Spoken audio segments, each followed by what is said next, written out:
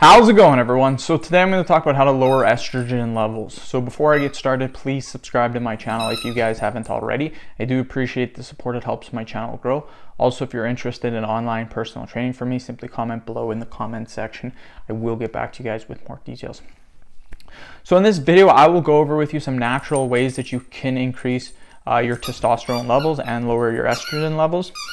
First tip, start to lift weights. It has been proven that males who lift weights increase their testosterone levels by a whopping 49%. So if you haven't started lifting weights, I suggest you start doing it regularly.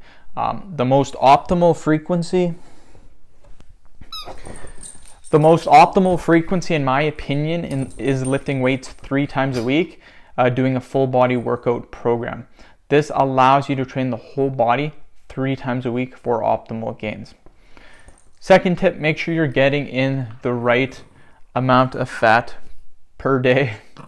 She's mad at me. As well as eating the right kinds of fats. How much fat do you need per day? Generally, you want around 0.5 grams per pound of body weight of fat. So if you weigh 200 pounds, you want to eat 100 grams of fat per day. You also want to eat the correct amount of fat. You want majority of your fat to come from mono unsaturated and polyunsaturated fats. Great example of each are nuts, seeds, fish, avocados, and olive oil. Third tip, make sure you're getting enough vitamin D. Vitamin D is the only micronutrient that our bodies do not produce. We need to get vitamin D from sun exposure. Only about 10 minutes per day is needed, or we need to get it from vitamin D supplement. Now, majority of people get their vitamin D of the day from sun, but what if you live in a bad climate, state or province?